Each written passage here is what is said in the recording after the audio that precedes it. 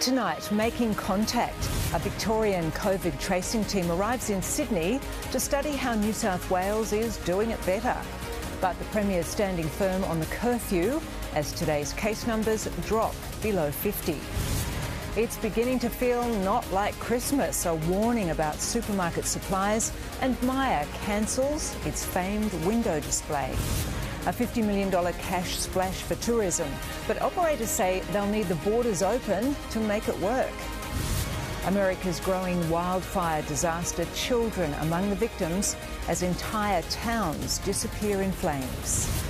And the battle for big stakes as the Cats and the Tigers prepare for a Friday night blockbuster.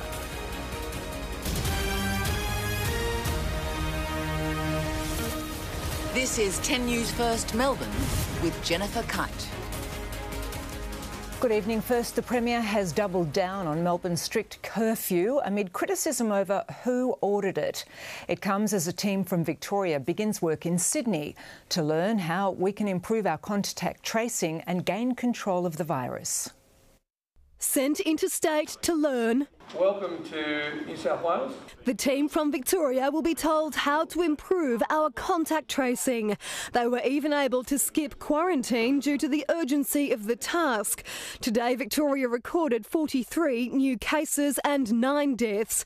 140 people are in hospital, 12 of those are in ICU, and 8 of them are on ventilators. The trajectory is in the right direction. I think we would all like it to be a little bit quicker. And despite heavy criticism, the Premier is steadfast on keeping Melbourne's curfew in place. And let me be really clear with you, the curfew position at the moment will not be changing because it is working. He promises extra business support is imminent. And we'll make announcements quite soon and they will be very, very substantial. I can't promise that they'll be everything that everyone wants in terms of the finer detail, but it will be a massive package of important support. But for many, it will be too late. New data shows the pandemic's presence is scaring people away from going to hospital for serious health conditions. Visits to emergency departments have dropped by 25%. Heart attack presentations are down by 18% and strokes 24%. Reporting of the 5 most common cancers is down by a third. If you have symptoms of concern, it is important that you continue to seek that medical care. It may, in fact, save your life. Jodie Ryan had a heart attack last week, but initially thought it was anxiety. She almost died. If I didn't go call the ambulance when I did, chances are I would have not woken up. A timely reminder that nothing is quite as important as your health.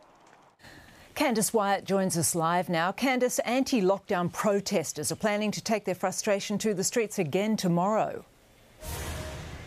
They are indeed, Jen, if you can believe it, despite those crazy scenes we saw last weekend and 17 arrests. They're planning on doing it all over again. It's called the Melbourne Walk for Freedom, and so far more than 1,000 people have indicated via Facebook that they're interested in attending. Now, when the Premier was asked about this rally today, he called it selfish, and Victoria Police is more than aware of the plans, and you can expect to see a heavy police presence down here at the Tan and also in the city. Now, one of the organisers of that protest had his house raided before he turned himself into police. He believes the numbers of COVID-19 are being widely exaggerated and that it is a manufactured virus designed to affect the weak. Now, he is already facing charges arising from a previous protest, but he's faced court today charged with, among other things, breaching bail. And Jen, just a short time ago, a magistrate allowed him to walk free.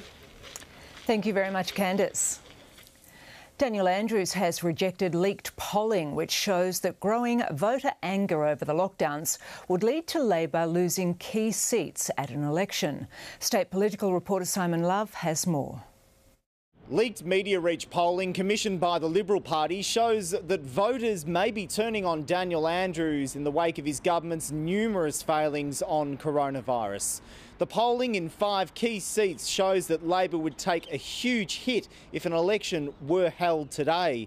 At the 2018 election, Labor won 53% of the two-party preferred vote. The polls show that if a vote was to occur now, a 14% swing would see the Liberals have more than 60% of the share. The pollsters called more than 3,000 people just days after the restriction roadmap was released. Now, those voters were in 5 key seats, including Deputy Premier James Merlino's electorate of Monbulk. This is not a popularity contest. This is a global pandemic. I don't think politics and doing what's popular is what we need to do. We need to do what is right, and that's the leadership that I offer. So I've got no comment to make on that. Victorians are speaking with a very strong voice. They are over this Premier. They are over the lack of hope, the lack of a roadmap out of here. They are over his onerous lockdowns. I understand both sides of politics have planning well underway for the 2022 election, but it's anyone's guess as to how the coronavirus crisis will play out in voters' minds in 2 years' time. Simon Love reporting. Well, the Food and Grocery Council has moved to allay fears produce could be in short supply at Christmas because of restrictions. The Premier says they're still working out how to ensure supermarket shelves are full while keeping limits on distribution warehouses. There's always a mad dash to the shops at Christmas, but fears of empty shelves this December have some shoppers on edge. Well, we may not be experiencing the shortages today, and we may not be experiencing them next week. Come Christmas, it may be a different story. Others say plenty can change more than 3 months out. It's probably a little bit of hype. We'll ride it out. The industry says there will be no food shortages. We're pretty confident that manufacturing, both in Victoria but also elsewhere in Australia, will make sure that there's plenty of product on the supermarket shelves. But we might have to go to multiple stores for the products we want. Woolworths says that will happen if restrictions on distribution centres and warehouses aren't lifted. The Premier insists they're still working it out. It's not going to be a normal Christmas, but we don't want it to be a lockdown Christmas. We won't be able to see one of our much-loved Melbourne institutions, with Myers Bourke Street Mall Christmas window display cancelled for the first time in more than 60 years. It's a really sad day.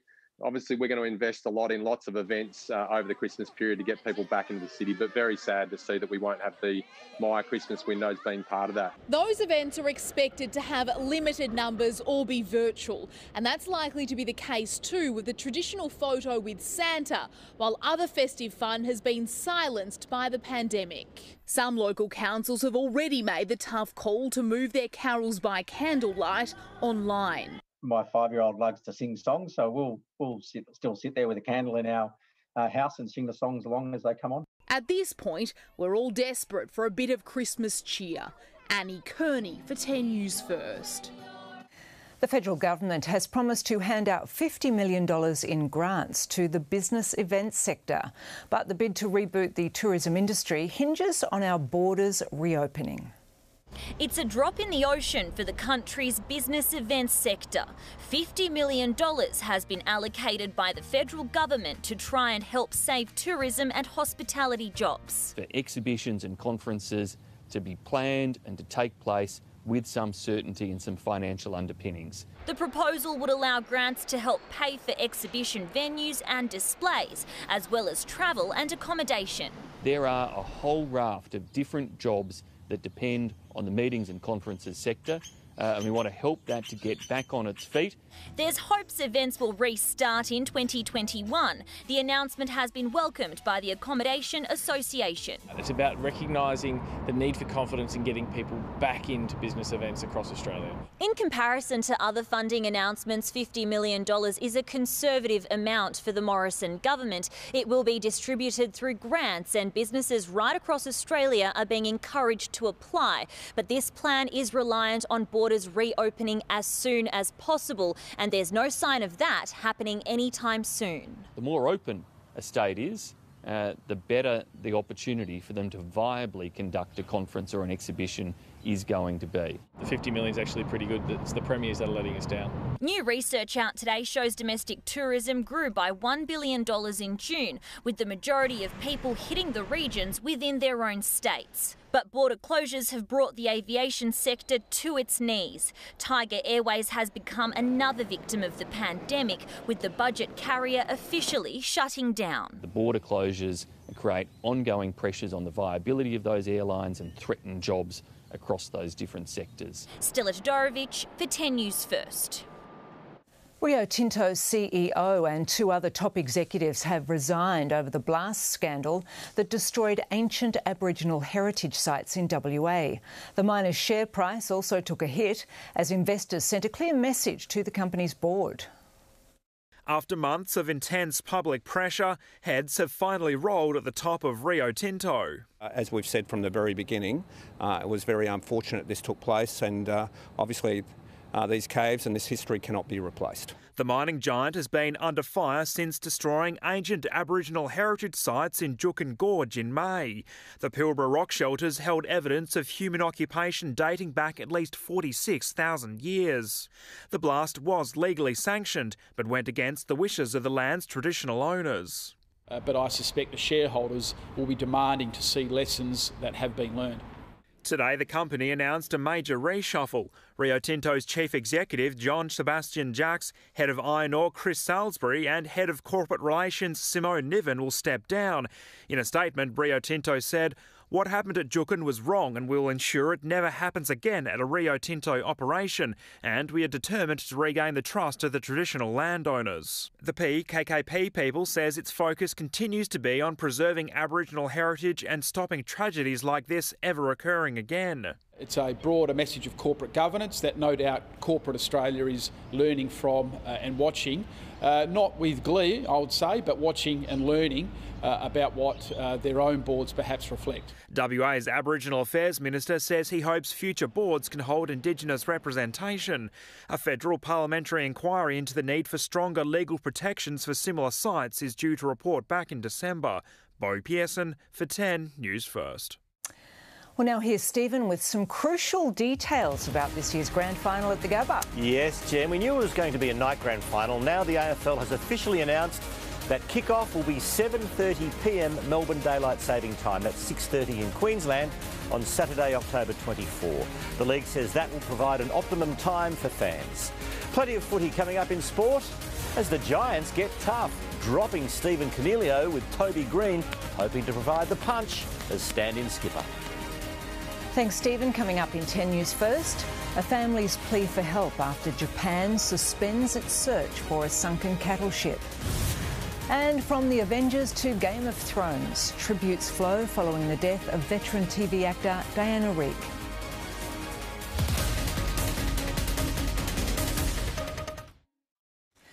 A stabbing victim has been fined for breaching COVID restrictions after being assaulted at a West Melbourne property early this morning.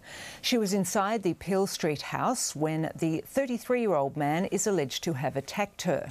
The woman was taken to hospital with non-life-threatening injuries as police took the man into custody. 5 people were inside the house at the time of the assault. All of them, including the victim, have been fined for breaching the Chief Health Officer's orders. A police officer and his canine companion are both recovering from injuries overnight after their vehicle rolled down an embankment at Bulla. It's believed the car veered off Lomans Road about 7:30 last night, but what caused the crash is still not clear. When the first couple of police members arrived, they obviously gave comfort first aid to the policemen, but one of the things that they mentioned was the member's dog was by his side, and they described it as being fairly emotive, that the dog was sitting by his mate looking after him. The sergeant was flown to the Alfred Hospital while the dog was taken to a vet for facial surgery. Families of 2 young Aussies lost at sea have begged Japanese authorities not to give up the search for their missing ship. The last known position of Gulf Livestock 1 was off the coast of Japan when it sent a distress call. With seawater flooding the engine room... Really safe. Really safe. Well, William Mainprize tried to make light of a terrifying situation. Stuck in a typhoon on a cattle ship, Will sent these videos to his mate Harry just hours before it capsized. He's aware, he's up, and, you know, he's the toughest person I know, and if anyone can get through it, it's Will. He should know 2 months ago the pair was on a similar ship. Will, an animal lover, was working as the stock welfare officer. Among his last texts to Harry, "Engine is off and we are floating sideways in huge sea." He was scared, but he was up and ready to go. But 9 days on, loved ones of Will and fellow missing Aussie vet Lucas Order have been dealt another cruel blow, with the search all but called off. We are speaking with our hearts in our hands. We beg you not to stop looking for Lucas and the other people missing at sea. A survivor picked up by the Japanese Coast Guard has confirmed the crew was prepared. Before the accident happened, everyone was wearing life vests. The captain called everyone to go to the bridge to enter the lifeboats. They're pleading with the Australian government to help. Importantly, no bodies have been found, even though cow carcasses have been sighted. There's 4 lifeboats still unaccounted for out there, and people can live for up to 30 days on a lifeboat. And that's why they're appealing to all neighbouring nations to commence a large-scale search. The US naval base is in the area that has drone technology that could assist. Will has the strongest fighting spirit, and we need to have that as well. I'm very confident that he's on a raft, and we need to keep searching so we can try and find them. Please help us bring them all home. Please. Thank you. Ali Donaldson for 10 News First. Well, let's take a look at the traffic now. Jess Miller is in the chopper. Thanks, Jen. Taking a flight over Box Hill South in the Carbone Lawyers traffic chopper. This is the intersection of Middleborough Road and Canterbury Road. We were seeing huge delays through here earlier due to a bike incident. All of that congestion has now eased off, and most of the emergency services have left the scene. Looks like just a few police chatting to witnesses now, so no hold-ups if you need to travel through here. Also just had word of a smash on the Monash Freeway citybound before the tunnel, so we'll fly over there and have a look for you. Jen? Thank you, Jess. And ahead in 10 News First, America's catastrophic wildfires claim more lives, thousands of homes, even entire communities. And another fireball in Lebanon sends a shudder through an already shattered city. And shortly, I get to say for the final time, it's Friday, it's 5:30, time to give it a go home. And we talk weather. If you've been injured at work, on the road or in a public place, now's the time to act. Carbone Lawyers are open and here to take care of you no matter the situation. Call Carbone Lawyers on 1800 369 888 today. There have been at least 9 more deaths in the US as wildfires continue to rage across 3 West Coast states. Millions of people have been forced to flee their homes as authorities brace for the worst. Escaping what looks like a scene from hell. This driver made it out with just seconds to spare, but others weren't so lucky. There were 9 new deaths from the wildfires overnight, 4 in California, 4 in Oregon, and the most heartbreaking of all, this beautiful 1-year-old in Washington State. It makes you think of, where would I be if this was my child? Tragically, there will be more. This could be the greatest loss of human lives and property due to wildfire in our state's history. Flames stretch endlessly into the night sky. Already exhausted, despondent fireys at times could only stand and watch, powerless to halt the inferno. Holy. Others had more success. We made a stand here for these 3 homes, which would have probably lit off the whole neighbourhood. One neighbourhood saved, but so many others left in smouldering ruins. This community in Phoenix, Oregon was levelled with absolutely nothing left. All the hard work that my parents put into this place, gone. 89-year-old Beth Hill is also homeless after her aged care facility was destroyed. The centre is burned with all of our things. Everything I own is there. Not only me, but everybody else. But it's not just possessions people have lost. I just want to know where the rest of my family is. Fortunately, Brenda Hampton has her granddaughter. I played it out. For California, this year has been particularly devastating. Residents repeatedly forced to leave their homes, with the state being torched by 6 of the largest fires in its history. A couple cars came up with their blue lights and their weird sirens, and they just said everybody out. And while San Francisco has been spared, there's no missing one of the worst wildfire seasons in American history. Dom Halen for 10 News First. Beirut is again shrouded in thick black smoke after a massive fire broke out at the city's port overnight. Flames ripped through the rubble left by last month's huge explosion, which killed almost 200 people and injured thousands more. It's believed this blaze started at a warehouse where oil and tyres are stored. No injuries have been reported. Donald Trump was back on the campaign trail today, this time visiting supporters in the swing state of Michigan. But he was again forced to defend comments he made to a journalist earlier this year about the seriousness of the coronavirus as it took hold in the US.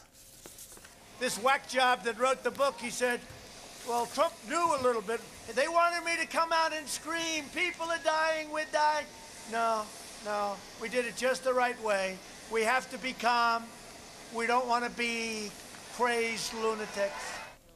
Democrats have seized on the revelations. Vice President candidate Kamala Harris slamming Donald Trump for having reckless disregard for lives. Well, protesters have again targeted the statue of former British Prime Minister Sir Winston Churchill in London. The wartime leader was branded a racist in bright yellow spray paint. It followed 10 days of demonstrations by the Extinction Rebellion, which included almost 650 arrests, one of those for the graffiti on the Churchill statue. And now here's Mike with a look ahead to the weather. Yeah, thank you, Jen. Good evening. As expected, a sunny start to a fairly cloudy afternoon. Fairly windy also, with rain on the agenda over the weekend. 11 the overnight low, around 20 degrees this afternoon. And tonight, we're at the Lost Dogs home in North Melbourne, a relationship forged some 15 years ago. And yeah, all those years back, I came up with this catchphrase. Staff? It's Friday. It's 5:30. Time to give a dog a home. Big dogs and small dogs, old dogs and young dogs, all getting a second chance at a happier life, around 600. So thank you to all of you who have rescued these dogs. But it doesn't always go to plan, especially working with cats. And then for the all-important weekend, it will be cooler, it'll be cloudy, maybe some spots of rain. Okay, this is 1-year-old Banjul, a beautiful beagle, wants to go to your place. Of course, all the details at dogshome.com. Got the forecast in full at 5:55 plus 6:25, and that's when I'll be saying farewell. Jen. Always loved that segment. Thank you, Mike. Still to come, we'll have the day's finance and move over muster as Australia's rodeo capital welcomes racing's greatest prize.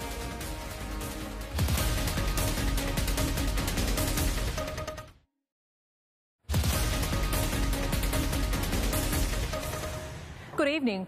Citigroup has made Wall Street history today. It's named Jane Fraser as its next CEO. She'll be the first female to lead a global bank. Fraser's a 16-year veteran of the bank, and she'll now lead Citi's efforts to manage the economic fallout from the pandemic.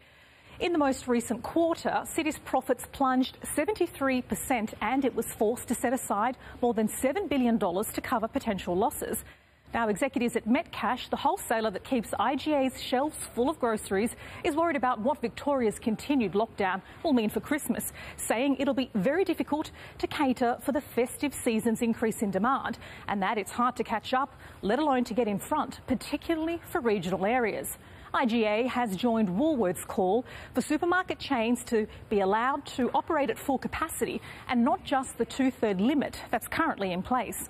Now, today all eyes were on Rio stocks after news its chief executive, Jean-Sébastien Jacques, will exit the company alongside 2 other execs linked to the destruction of an ancient Aboriginal site in May. In response to the move, the Australasian Centre for Corporate Responsibility said shareholder democracy and investor action is alive and well in Australia. So let's take a look at the markets. The ASX finished in the red. Now, that's the 4th straight weekly loss. Now, Rio took a small hit, but that was expected given it was investors pushing for accountability.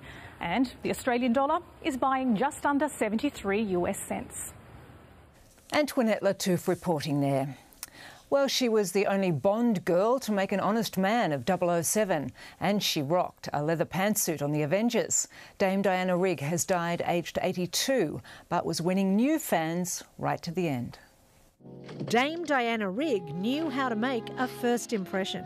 This was her debut appearance as Emma Peel on The Avengers, a sexy, confident, witty woman who drove fans wild. That was very, very dirty.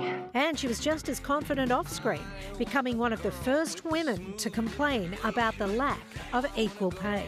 When I stepped forward and said, I think it's quite wrong that I'm getting less than the cameraman. And of course then I was painted as this sort of mercenary woman and hard-headed and, you know, money-grabbing and all the rest of it.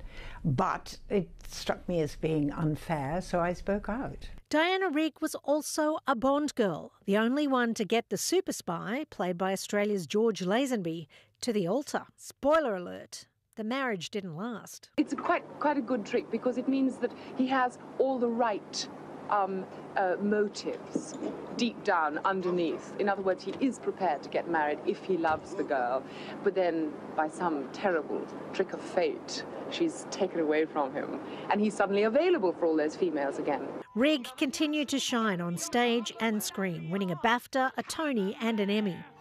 And she won a new generation of fans when she starred in Game of Thrones. I did unspeakable things to protect my family, or watch them being done on my orders. I never lost a night's sleep over them. They were necessary. Rigg was diagnosed with cancer in March and died peacefully at home. She was 82. Angela Bishop for 10 News First. The Melbourne Cup is doing a whistle-stop tour of regional Queensland as part of a national tour, but this year things are a little different. Today, our most recognisable trophy paid a virtual visit to Gympie, home to a couple of racing legends. The 2019 Melbourne Cup. Bob Leach can still hear the call of that last 200 metres. With Vow and Declare on the inside, then Prince of Aaron Raymond, Tusk Finch. The goosebumps, it happens when you start talking about the Melbourne Cup. It just comes up over the back of your neck. And that photo finish that reduced these two blokes to blubbering babies. Vow and Declare kicks! Vow and Declare's won it for Australia! They're on top of the world! We're a part of it, and not only a part of it, but he's won it. Like any adrenaline rush, Bob, Gympie's deputy mayor, and Anthony, the town's high school principal, wanted more. And today they got it when the Melbourne Cup had a virtual visit to Gympie High School as part of a 27-destination national tour. There's all sorts of emotions, like you're laughing, you're crying, you're swearing. There's a fair bit of swearing. The Cup has also journeyed a lot further west, taking in some of the must-see attractions of Longreach. Just the tonic for a region doing it tough. We're in 6 years of drought here, so we've been through some pretty tough times. But just having the Cup here and just, you know, showcasing it in our community just allows everyone to see it and just forget about that for a little while and just have a bit of fun. The Cup's virtual tour ahead of that Tuesday in November will also include many of the bushfire-affected towns of New South Wales, South Australia and Victoria. In a photo finish, a classic Cup. Go you good thing. Tim Collins for 10 News First. Well, Jess Miller's in the traffic chopper. Let's get an update on our roads. Thank you, Jen. Over Brighton in the Carbone Lawyers traffic chopper. Look, we heard crowds were gathering along the Esplanade near Dendy Street, so we thought we'd fly over to see what was going on.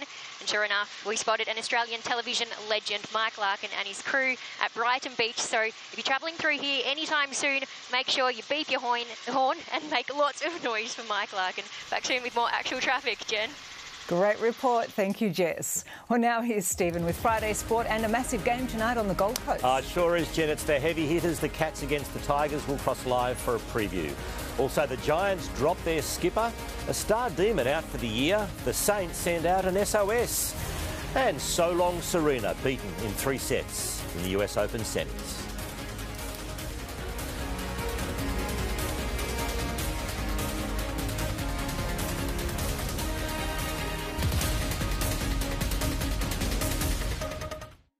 If you've been injured at work, on the road or in a public place, now's the time to act. Carbone Lawyers are open and here to take care of you no matter the situation.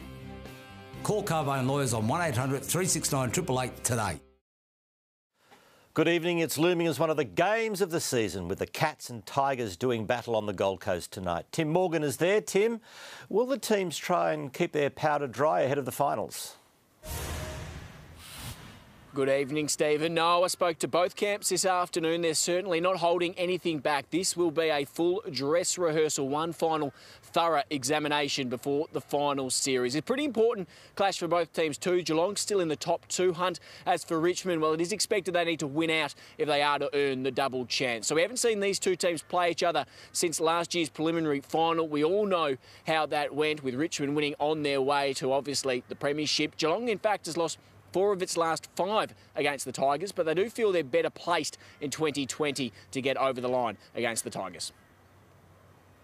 Yeah, well, they've just been the best team in the competition for a number of years, and we've been a little bit behind them. Everyone knows how they play, but stopping it is another thing. So hopefully we've made some gains on last year and looking forward to the challenge. Now, there is certainly one big difference tonight to last year's preliminary final. That is the fact that Tom Hawkins is playing, and he is in incredible form. So certainly a big job for Noah, Bolter and co down in defence for the Tigers, but they're still confident they can stop the influence of the Coleman medal leader. Yeah, he's not bad at footy, that guy, is he? Having some sort of purple patch. But look, he's been a good player for a long time. And I think what Geelong have done so well this year has been able to isolate him in a lot of 1v1 contests, and he's incredibly hard to stop. So we've got some things in place that hopefully we can combat that. So just to finish, Stephen, some news that might directly impact these two teams. We have a time for the first ever night grand final. It's going to be 6:30 on the ground up here. That's 7:30 on your box down in Melbourne, meaning you'll probably see someone lifting the trophy at around about 10 p.m. Stephen? After the Cox Plate, it'll be a big day, thanks to Tim Morgan on the Gold Coast. Melbourne coach Simon Goodwin says he's confident Jack Viney will remain a Demon despite free agency interest from rival clubs. The D's have lost Angus Brayshaw for the season, though, due to a foot injury, while the Giants have dropped their skipper.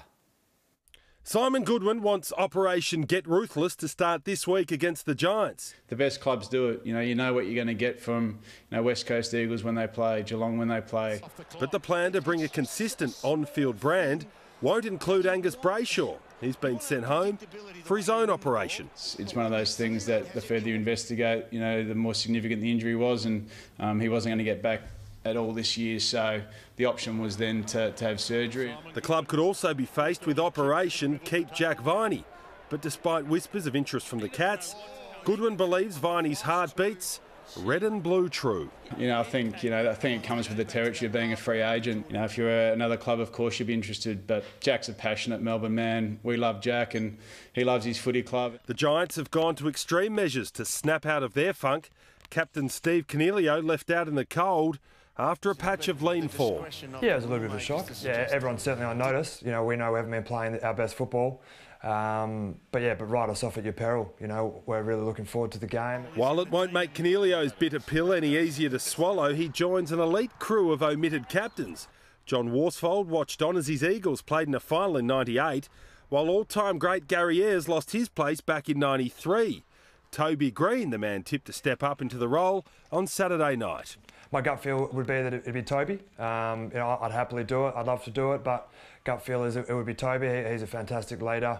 He'll really spark the group. De Boer will line up for game 200 on Saturday night. Nick Butler for 10 News First. Alistair Clarkson has warned against the AFL going with more games and shorter quarters in 2021. The master coach says it's the good of the game and not financial gains that needs to win out. Not for the first time this year, Alistair Clarkson has sounded the alarm on the state of footy in 2020. I don't think there's been high-class football being played, particularly by our club, but many of the clubs. In Clarkson's opinion, cramming games was necessary this season, but it's an idea he is wary of moving forward. Says the AFL must carefully consider the impact of playing more games next season for a quick financial hit. For the decision makers going forward is that the quality of the game needs to be paramount. The money and all that sort of stuff will work itself out, and particularly the money will work itself out if it's a high quality product. Luke Beveridge is open to keeping shorter quarters, but says more games can't be done with a reduction in club staff. if we were to go that way, then that 6.2 soft cap constraint would have to blow out extraordinarily. The Dogs and Hawks meet on Sunday. Eastonwood won't play in a potential banana peel game for the Bulldogs' finals hopes. I'm sure they'll have something up their sleeve for us. We've got to prepare accordingly and steel ourselves. The Blues are yet to give up on their own top 8 aspirations, meaning there is no room for sentiment in Bryce Gibbs's farewell match. And I think our fans will appreciate what he did for the Carlton Footy Club, but I've got no doubt our fans want him to lose this weekend and for us to get the job done, and that's what we'll be going out there to do. Tim Morgan for 10 News First. St Kilda is contemplating a selection about face on star midfielder Dan Hannebery.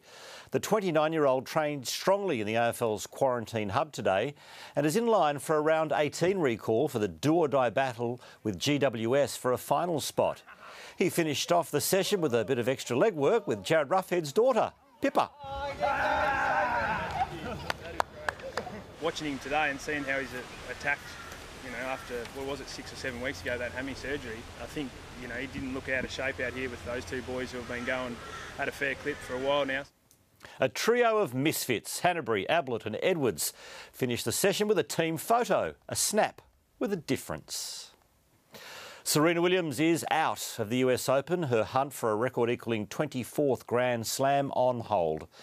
Naomi Osaka is into the final and will face Victoria Azarenka, who finally scored a win against Williams in a major tournament.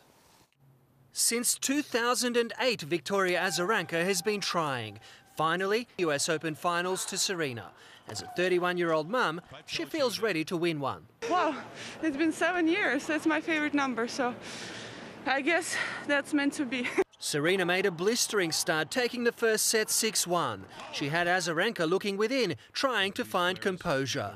The Belarusian says she used to hate tennis. It was a job, but now she's playing for fun. She has Serena on a string. The match levelled, Serena grabbed at her ankle in the third set. It needed to be retaped. And from then on, it was only Azarenka firing on all cylinders. Motherhood, divorce and a bitter custody battle behind her, Azarenka will be a humble champion if she wins a third major. I was young, my ego was way too big so now it's a little smaller and the results are coming. Naomi Osaka and Jennifer Brady played out a tense three-setter. That is so good. Osaka is the top-earning female athlete on the planet, making 51... Being positive and not really caring if I win or lose, but just knowing I put in 100% effort. Bence Hammerley for 10 News First. A more relaxing day for Caleb Ewan and the peloton on stage 12 of the tour, giving them a chance to check out some of France's famous elaborate field art. Up front, a breakaway from the breakaway helped Mark Hershey to a breakthrough win. Second on the opening weekend in Nice, third on the second weekend. It is heroic Hershey who is victorious. No major changes in the overall standings tonight. The peloton is back in the mountains. The signs were ominous even before tip-off. LeBron was on, and so too were the Showtime Lakers as Game 4 of the Western Conference Finals against Houston took centre stage. LA put on a dominant display, and although the Rockets made a brief fight back from a 23-point deficit, the King provided the crowning moment of a late fast break. Up ahead, Rondo all the way, LeBron James. Anthony Davis finished with 29 points, the final score 110-100. The Lakers one win away from advancing to the Western Conference Final. There weren't many in attendance for the NFL season opener due to COVID restrictions, but the boos were still heard during a moment's silence as players linked arms pre-game for a show of unity. On field, the Kansas City Chiefs showed no signs of a championship hangover. Mahomes on the move, throws, caught. Hill, touchdown. The Chiefs in charge to defeat the Houston Texans by 14 points. Their coach lucky to see any of it through his foggy face shield. Big wave surfer Maya Gabeira loves taking on walls of water. At Portugal's Monster Break Nazaré, Maya broke her own world record for the largest wave surfed by a female. Her new benchmark, 22.4 metres, or in the old language, 73.5 feet. Whatever the lingo word, is courage. my boasting more than enough to surf away with our play of the day? No, thank you. No, thank you. Thank you, Stephen. Well, Mike's back with the weather and we're looking at a wet weekend.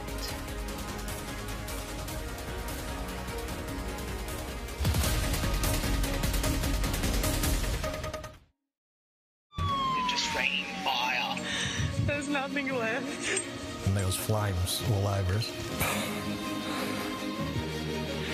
What would you then say is a fair criteria for your actions and that of your team to be judged? The whole mountain gave way. What sort of runs do you mind? I just knew that I was about to die.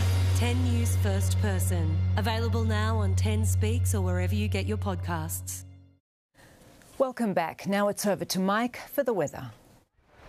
Yeah, thank you, Jen. Good evening. 2 more weathers to go now and also 6:25. And we begin with a magnificent sweeping shot down here at the Brighton Baths on not a bad old Friday night. A lot of people asking, so what happens next week? What happens from Monday? Well, firstly, I'll start losing those corona kilos. And then I've got to help Dan for me surviving the pandemic.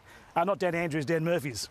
A couple of photos now that have been sent to Mike's Pics at network10.com.au. Remember a kid pointing me out to his dad once and he said, hey, there's Mike's Pics.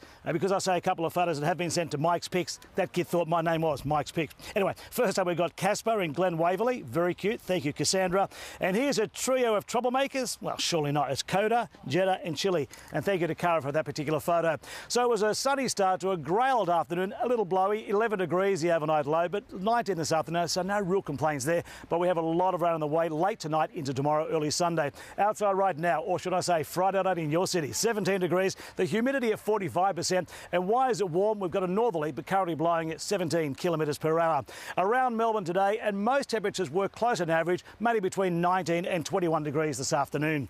Across our state, well, to wrap up my working week. Minimums not at Malakuta. I just wanted to say Malakuta for the last time. Anyway, it was -2. That was at Mount Hotham. I wish it was at Mount Balbor, but it was not. 55 or 25 today's top in Mildura and Walpia, and there was no rain today. Around Australia, over in Perth, 20 degrees. Likewise in Hobart, in between at Adelaide, 29 degrees. Up in Brisbane, 23, a bit of rain falling there last night. Sydney, 21 degrees. And in Canberra, where a guy at a clock found it time consuming. It's for the kids, 18 degrees. And when I tell a dad's joke, and it's not that funny, I always say for the kids to sort of get it away from me. The weather charts, a cold front and associated low are on the way for a colder and a very wet day tomorrow. Showers clearing Sunday, but not really warming up until mid next week. Tomorrow, the great indoors will be the go. The rainfall chart, and we love the rain, a band from Horsham, Ballarat to Melbourne. Tomorrow will trigger 20 to 40 welcome millimetres of rain. So that is great news. Over to Adelaide for the weekend, a soggy Saturday, around 20 degrees with 10 mils of rain. Sunday sort of similar. Hobart a wet weekend, 14 degrees and then 16 degrees on Sunday. Up in Brisbane, a 23 and 24 degree weekend. Sydney, 23 then 22, and in Canberra, who cares? Across our state, rain, glorious rain. Best falls in the Wimmera, the Central Districts and parts of the southwest. 15 to 40 millimetres of rain, 5 to 15 for most other parts bar the east. Patchy morning fogs in the southwest and the northeast. Shepparton a top of 20, Bendigo 17, Ballarat a chilly 9 to 12 degrees. Mind you, up in the Mallee, 28 degrees the maximum. Let's have a look at the radar now, and you can see we've got showers now moving into western parts of Victoria. The heavier rain, in fact, will be the back of it. Tomorrow, a strong wind warning for Port Phillip. All good, I guess, for kite surfers. Around Melbourne, mild tonight. Cooler tomorrow. The rain getting heavier as the day grows older. Frankston, 12 to 16 degrees. In Geelong, 11 to 16. At Mount D, 9 to 11. In the Yarra Valley, 10 to 15. On the bays, northerly winds to 30 knots. They'll turn southerly to 15. Waves about 1.5 metres. The sun rising at 6:24, when I'm sure a lot of you will still be asleep. Okay, and now the forecast for our wonderful City by the Bay. Guys, you've got to yell out, City by the Bay! City by the Bay! Now, I actually grabbed that line years ago from an old song called We Built This City. Okay, grey and almost warm this evening. Overnight we'll hear the pitter-patter of rain. That'll get heavier tomorrow, heavier still in the afternoon. 13 to 16 degrees, 20 to 35 millimetres of rain. So that's about half the September average in one day.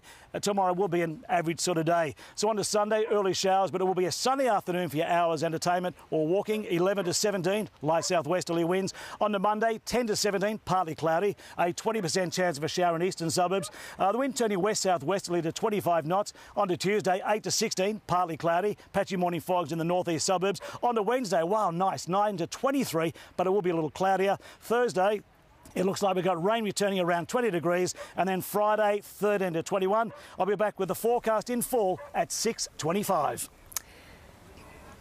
Yes, we'll have a special look back at Mike's fabulous 25 years with 10 in just under half an hour.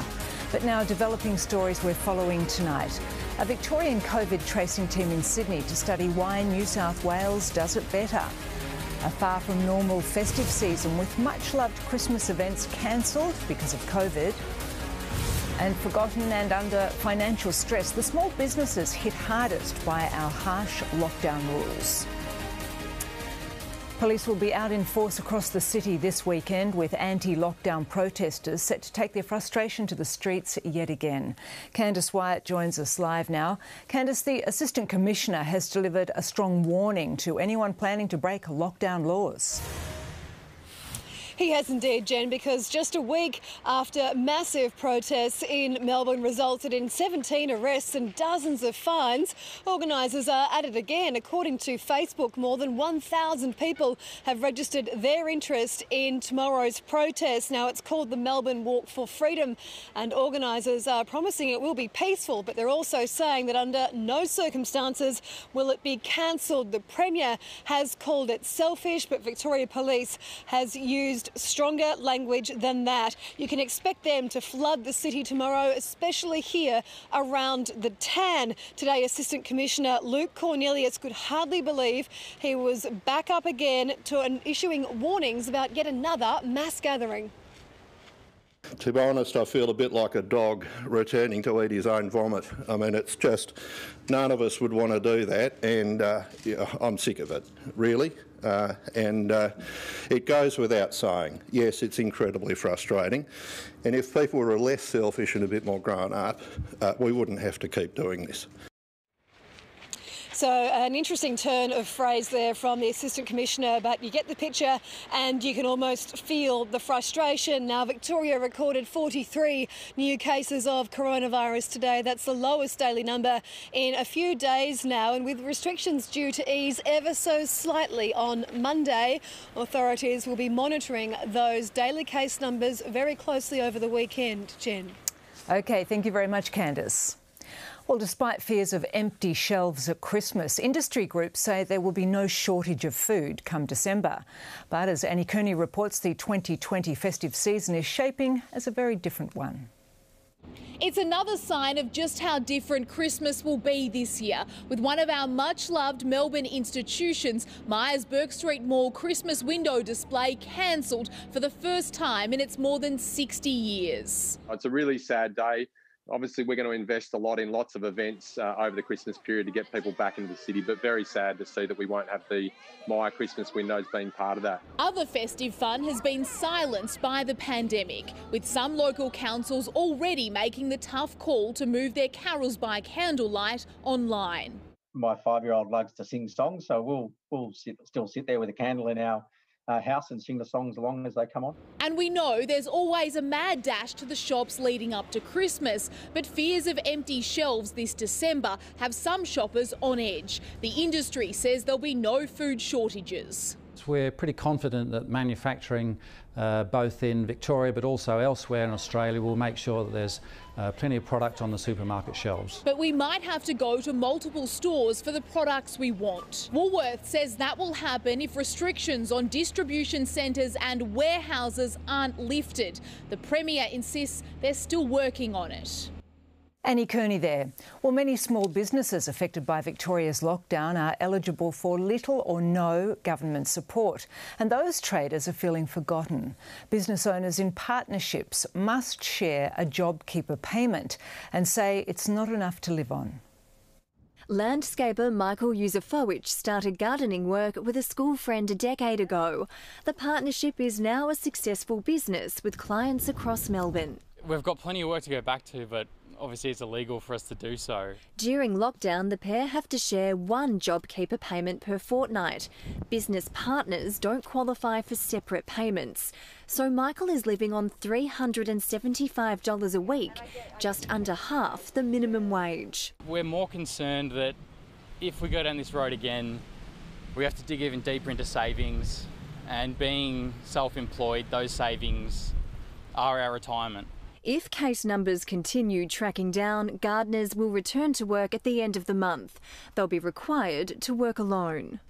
The JobKeeper program will cost an estimated total of $101.3 billion. $39.4 billion is expected to flow into Victoria. Harris Mashoud is a small business owner who won't see any of it.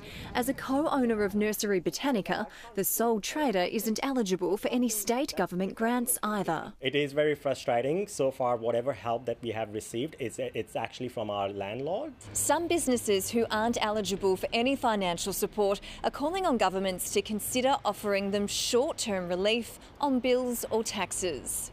If you're not willing to provide any sort of assistance in terms of aid, then maybe perhaps look into for small businesses to wipe off that taxes or GST. All retail is set to open in Melbourne in late October if the daily average is less than 5 new coronavirus cases a day.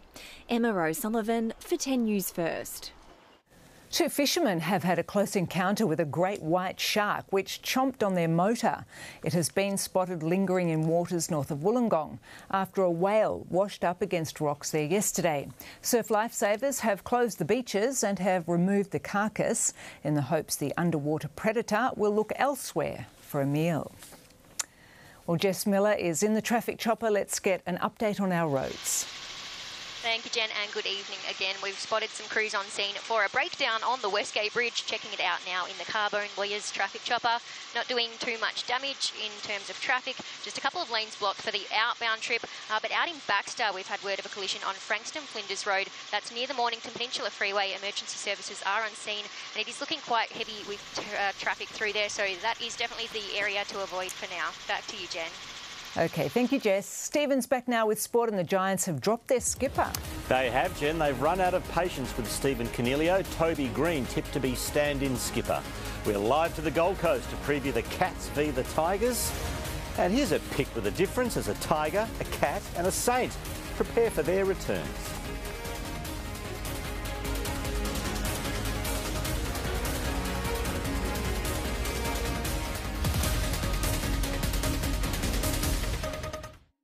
If you've been injured at work, on the road or in a public place, now's the time to act. Carbone lawyers are open and here to take care of you no matter the situation. Call Carbone lawyers on 1800 369 888 today. Yes, footy's back on 10 teams on 10. Nick Butler alongside Dylan Buckley. Do we set the agenda? Not quite. Are we hard-hitting? Not really. Do we make footy fun? Sometimes. Why is my footy so small? Oh, I think I know why. Catch us on 10 play.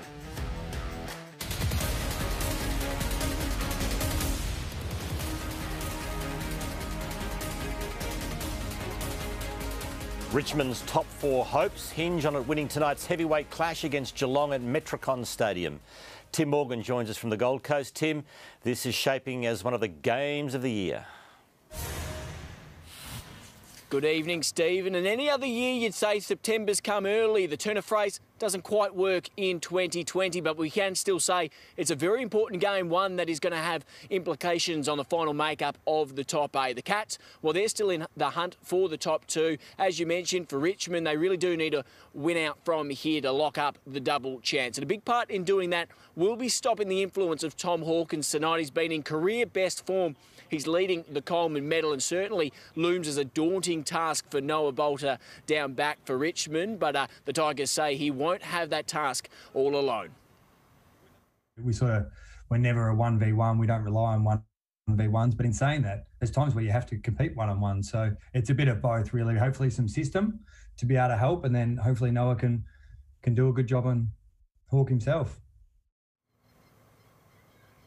So both teams are adamant heading into this one. They won't be leaving any powder dry. This truly will be a full dress rehearsal a couple of weeks out from the final series. Yeah, I think you just get a good feel of where you're at during the season. We're up against a fantastic team tonight, so we'll get a good feel on where we need to improve, and if we think we're a top team, we'll perform tonight and hopefully have a real good crack at it. The goal at the end of all of this, of course, is the first ever night grand final at the Gabba. We now have a time for it, 6:30 locally. That's 7:30 on your box in Melbourne. Stephen? It's going to be a long grand final breakfast, thanks to Tim Morgan on the Gold Coast. Demons midfielder Angus Brayshaw will miss the rest of the season due to foot surgery. Fellow on-baller Jack Viney has been linked with a move to the Cats, but the coach believes Viney's heart beats red and blue. I think it comes with the territory of being a free agent. You know, if you're another club, of course you'd be interested, but Jack's a passionate Melbourne man. We love Jack and he loves his footy club. And the Giants have made a huge selection statement, dropping captain Stephen Cornelio. Another milestone for the Misfits today. It was Team Photo Day in the Quarantine Hub. The collegiate approach between the clubs saw Gary Ablett play timekeeper in between drills before dishing out a dose of reality to four-time Premiership Hawk, Jared Roughead. You get the itch back for 5 or so minutes, and then when you're doing one-on-ones with Gaz, you work out pretty quick that once you're on the other side, it takes a fair bit to get back. Roughead is bullish about Dan Hanbury's chances and believes the Saint could play in round 18. Cameron Smith has received a ringing endorsement to play on beyond this season. Cowboy. No doubt he can still play. You know, I thought the speed of the game might have found him out, but he's just too quick between the ears, and he's the greatest I've ever seen. Smith is in his 18th season of rugby league. Serena Williams is out of the US Open, losing the so-called Battle of the Mums to Victoria Azarenka. Japan's Naomi Osaka is into the final, beating Jennifer Brady. Serena injured her ankle with the match tied at 1 set apiece and lost to Azarenka for the first time in a Grand Slam. The Belarusian hasn't been in a major final since 2013. I was young, my ego was way too big so now it's a little smaller and the results are coming. Osaka won only 11 points more than Brady, but was superior when the match was on the line. She's looking for her second US Open, having taken the title in 2018. The signs were ominous even before tip-off. LeBron was on, and so too were the Showtime Lakers as Game 4 of the Western Conference Finals against Houston took centre stage. LA put on a dominant display, and although the Rockets made a brief fight back from a 23-point deficit, the King provided the crowning moment off a late fast break. Up ahead, Rondo all the way, LeBron James! Anthony Davis finished with 29 points. The final score 110-100. The Lakers one win away from advancing to the Western Conference Final. Australia resumes its rivalry with England tonight, with Nathan Lyon expected to be overlooked for the one-day series opener. The off-spinner hasn't played an ODI for more than a year, but says a big goal of his is to play at the 2023 World Cup. Obviously got a taste of a World Cup here last year. Unfortunately, we didn't walk away where we wanted to get to. But yeah, that's a big goal of mine to be part of that World Cup squad and hopefully a winning World Cup squad in India. Australia is likely to continue playing spin pair Adam Zampa and Ashton Agar. And that's it from me, Jen. Thank you, Stephen. Mike will be back after the break with a 7-day forecast.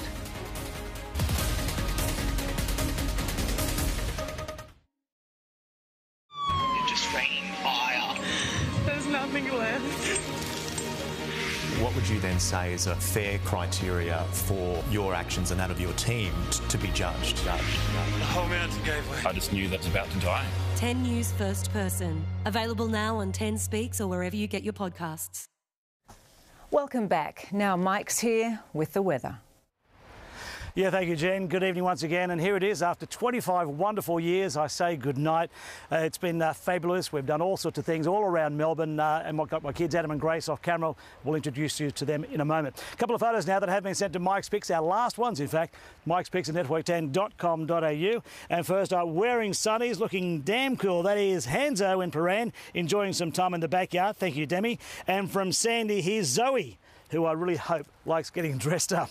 Well, temperature-wise today, 11 degrees was the overnight low, 19 degrees the maximum, so both a bit above the average. A bit of sunshine this morning, some cloud this afternoon, rain later tonight into tomorrow. Friday night in your city, love saying that, 17 degrees. The humidity about 45%, and the wind all day today has been a northerly, currently blowing at 12 kilometres per hour down here at Brighton Beach. Around Melbourne today, having a look at some of those numbers, no complaints yesterday or again today. Most temperatures between 19 and 21 degrees mid-afternoon.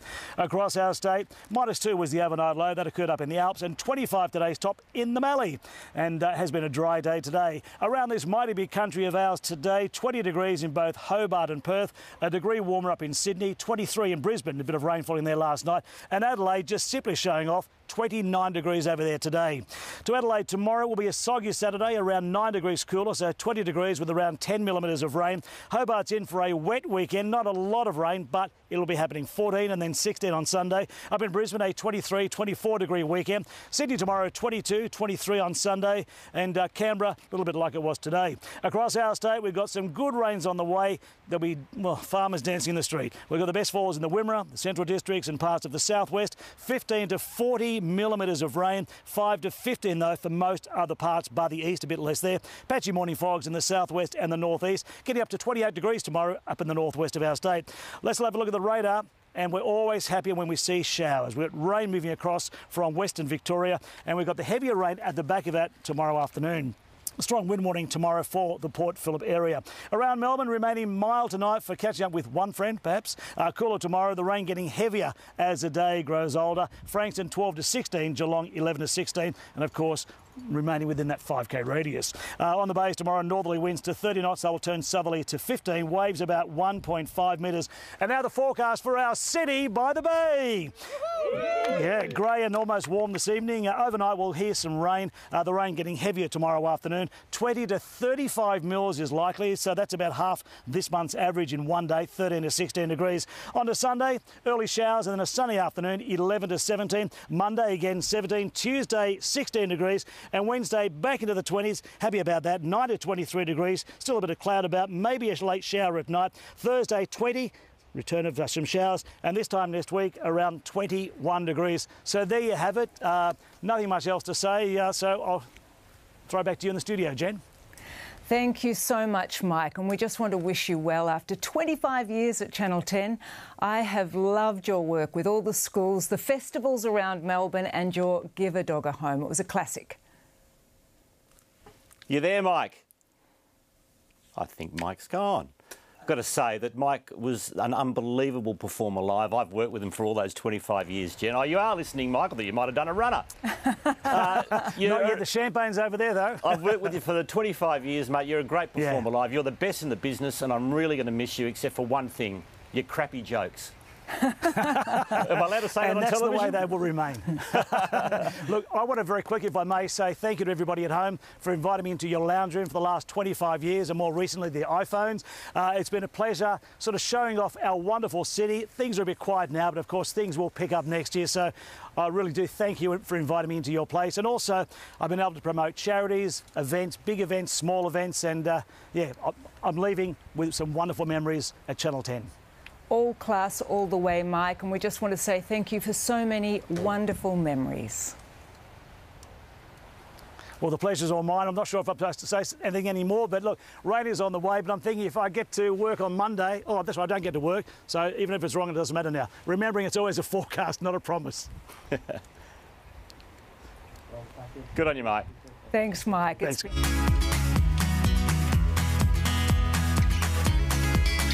The bushfire season as such does kick off today until the end of February. OK, you can put out the fire.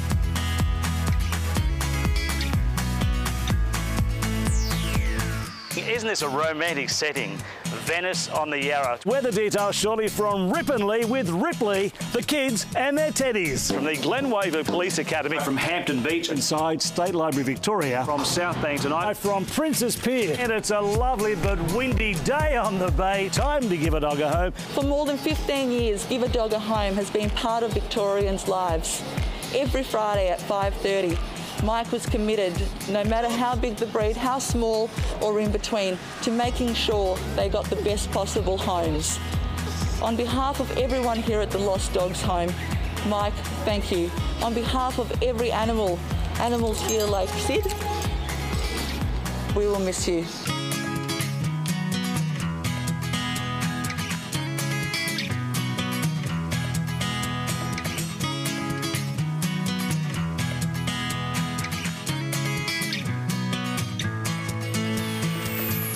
Rain, hail or shine, that's how Melbourne delivers its weather. On behalf of everyone at the Bureau, wishing you all the best for the future.